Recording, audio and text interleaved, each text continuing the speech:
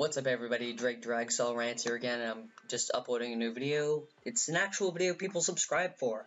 Wow, that's pretty rare nowadays. Truth is, I did upload a video before analyzing the music video. I love it, back when it was still relevant.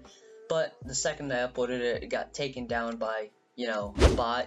And I'm working on getting the video up, but at least it's gonna take until October 17th for it to be back up.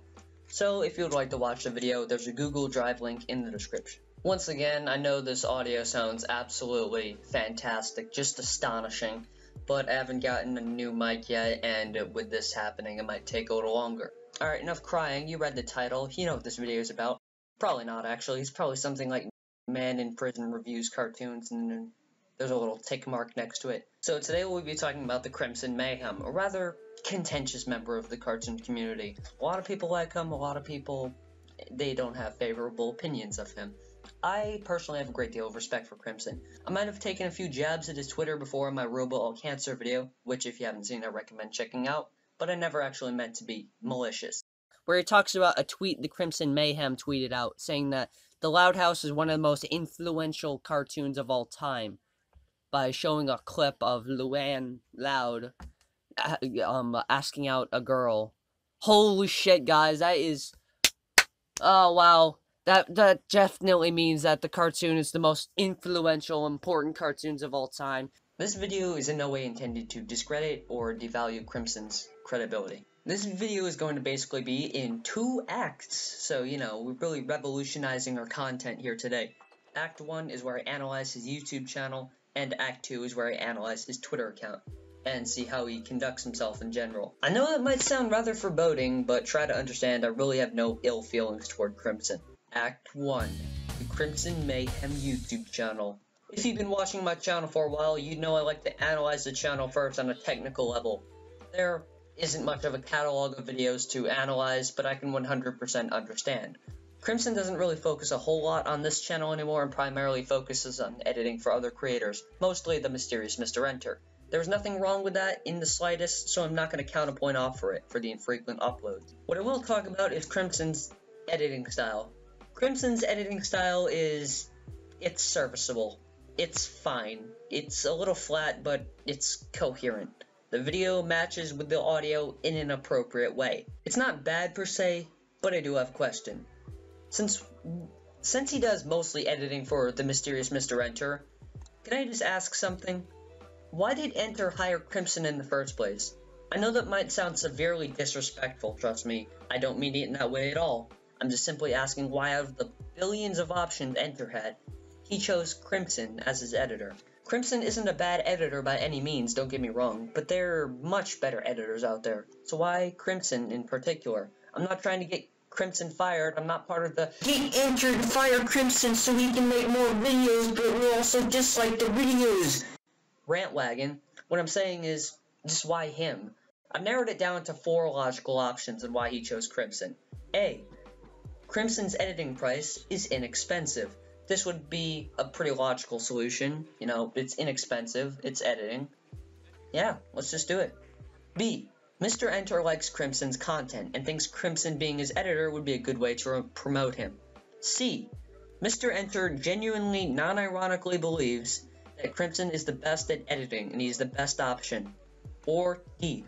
The Crimson Mayhem is secretly Mr. Enter in disguise and he made the alter ego so he can use Crimson as a scapegoat in his videos in case he fucks up on the editing or something. I'm not gonna outright guess what Enter might have been thinking, that would be presumptuous and rude, but come on guys. It's obviously D. The footage he narrates over, thankfully, is actually in good quality. I don't know if he buys the DVD sets or if he gets the footage through other means, but it looks good. It isn't blurry and it usually doesn't have watermarks like Nickelodeon in the corner. I know this might sound like a small thing, but do you know how sick I am of seeing critics talk about a show or cartoon and the footage looks like it's on a GBA video cartridge? It's super annoying. And that's about it for technical issues. There aren't really that many to be honest, but now we're going to get a bit more subjective. In a series he used to have called Let's Look, he did some visual gags and sketches sometimes. The problem is that, personally, I can barely tell what is even happening, because it's just so often where the joke will be so poorly executed or filmed, I literally wouldn't know what he's trying to do. Crimson, why are you writing? What does that have to do with it? Is it because it's in a school? I have absolutely no idea what you were trying to convey here. Crimson! Oh, and he was writing that the whole time? Oh, well, let me just turn up the brightness to around 900% and open up Photoshop so I can zoom in and see what he wrote. Oh, that's funny. Except I don't get it. What's the joke?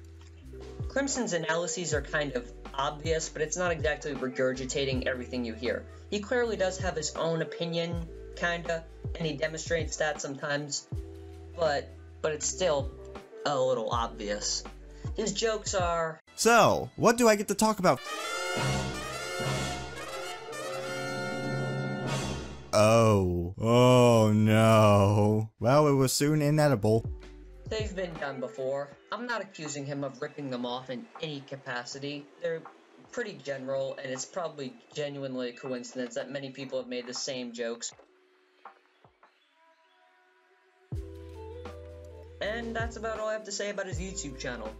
If I were to rate the Crimson Mayhem's channel out of 10, I would have to go with either a 5 or a 6. Definitely not a 7. It's probably closer to a 6, but yeah. And Act 1 comes to a close. Act 2.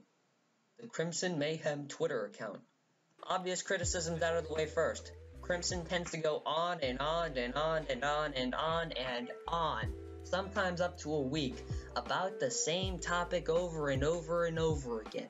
I'm not the first one to notice this, but I'm still including it because, goddamn, it's just such a huge problem. It really does get obnoxious to seeing the same tweet in my timeline over and over again. This is definitely the biggest problem with his Twitter account. He can get pretty obsessive over something and it's just quite annoying. On the plus side, Crimson does a good job at replying to people. He usually does it in a very timely and prompt manner, which is pretty admirable. He's easy to contact, so nice. Little nitpick. Why Ness from Earthbound? What does Ness have to do with anything? You're not a video game channel. You don't talk about video games on your YouTube channel.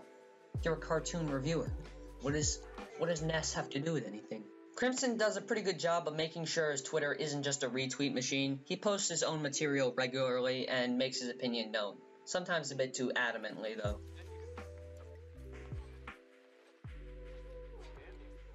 And that's all I really have to say about Crimson's Twitter. It sounds pretty okay, right? I haven't mentioned that many criticisms. Well, things like the excessive tweeting sprees really do get on my nerves. Like, really get on my nerves. But if you can get past that, I think it's a pretty good Twitter objectively, but subjectively and objectively, I'd rank it maybe a 4 or 5 out of 10. Probably not a 6. But that number isn't objective and can really vary between individuals. And that is my Crimson Mayhem video. Thanks so much for watching this. Oh wow, I'm really impressed with myself. I actually made a video that people would subscribe for. And yeah, thanks so much for watching. I'll see you guys in the next video.